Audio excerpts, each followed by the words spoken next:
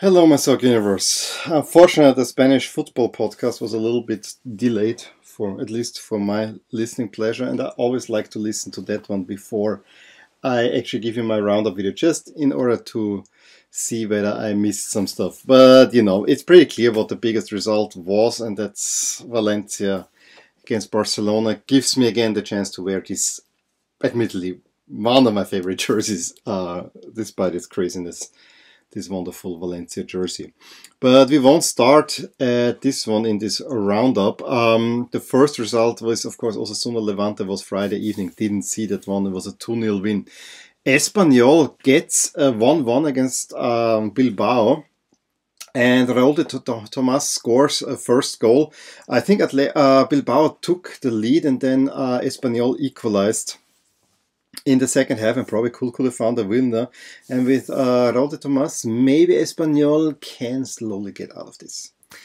But then we're already at the game of the week. And I would even argue, there was a Derby della Capitale, there was a Juve Napoli, but Valencia-Barcelona was definitely one of the three best matchups this weekend.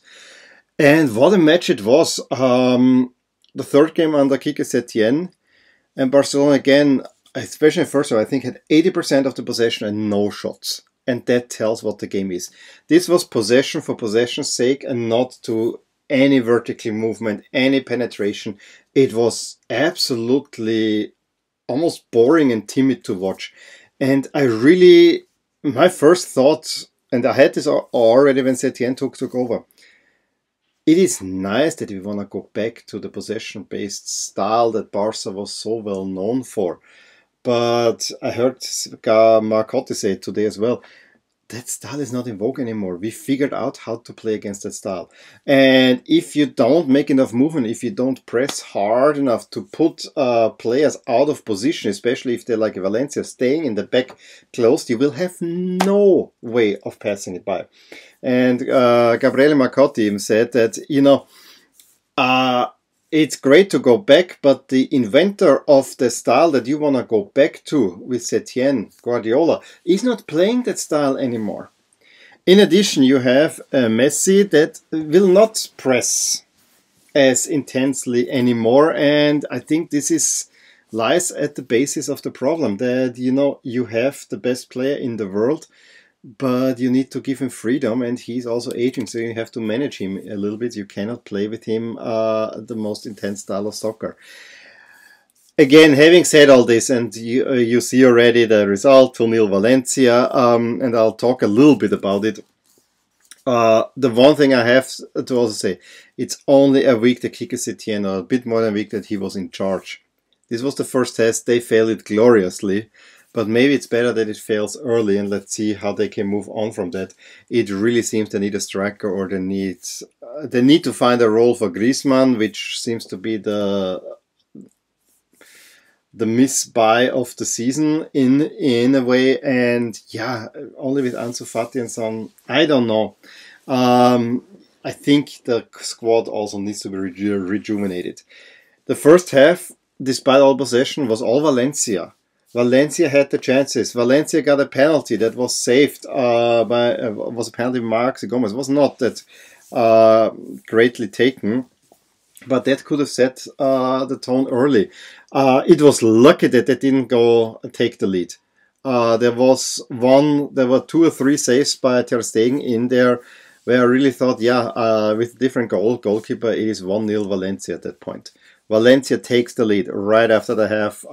Wicked deflection. Actually, it was an own goal, Alba. I think that's what they said. I see it here in the app now. It's for Maxi Gomez. I think it should be an own goal. And yeah, was all deserved. I think no one could have complained. And Barcelona played as timid as their jerseys are. I mean, this mint green. Yes, this is one of the proper Barcelona colors. I hate those jerseys, and I didn't see a reason for them. I think they could have well played in all yellow, and it would have made for a better contrast.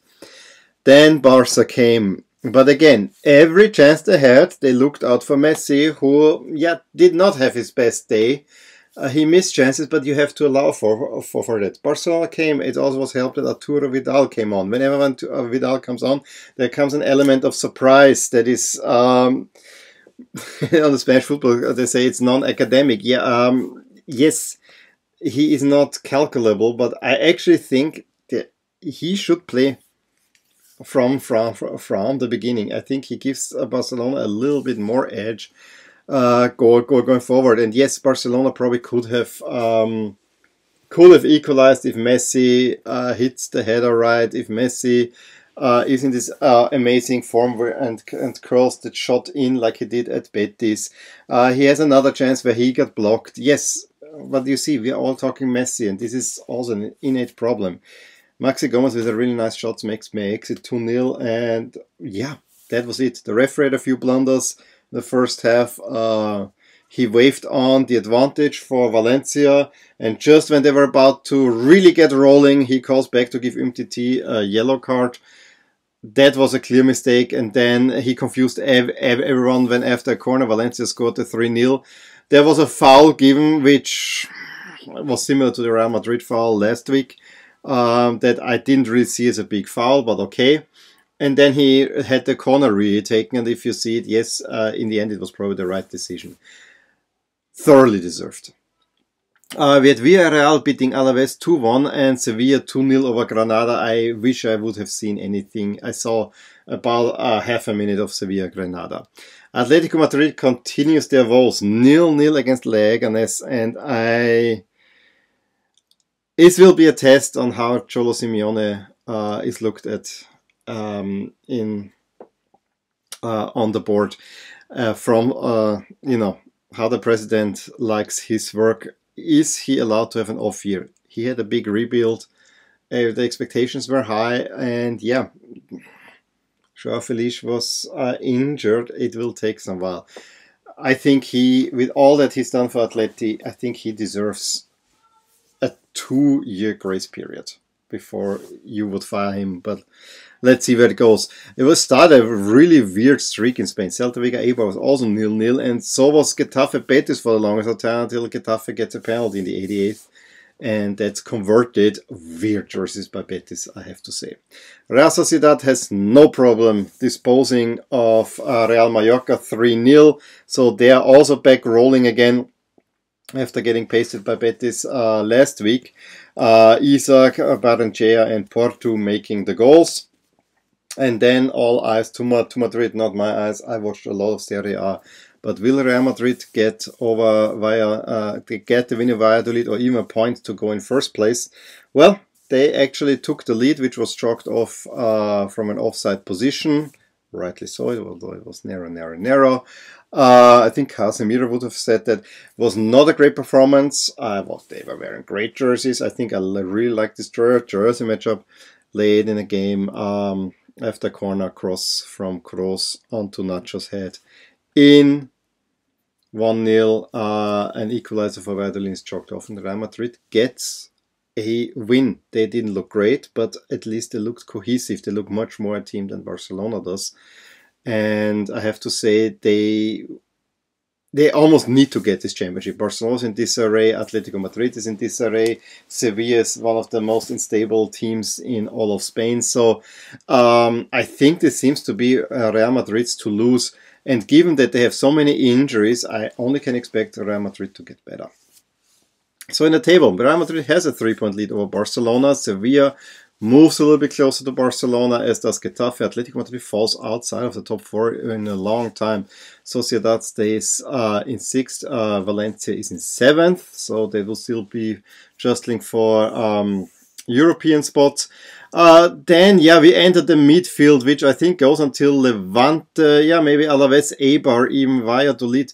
It's like in Italy, we have 4 teams that are fighting to avoid relegation. That's Mallorca, Celta Vigo, Leganés, and Espanyol. I find it highly unlikely that Alaves, Eibar, or Valladolid would go in there. So, take your pick. This is where things are in Spain. I think Espanyol, given their recent form, they actually might move out of there. But let's see where this will go. Anyway, let me know what you watched on the weekend in La Liga, whether you agree with my assessment that I have, especially on the Valencia-Barcelona game, which is the one game that I really watched with full attention. Give me a thumbs up if you enjoyed this video. Subscribe to my channel if you want to see more, and I will talk to you soon. Bye. Hey there, I hope you enjoyed this video, and if you did, here are some videos and playlists that would be of interest to you too. Also, please consider subscribing to my channel, as it will keep you updated with all things that are rotating in my soccer universe. With that, I wish you a wonderful day. Bye.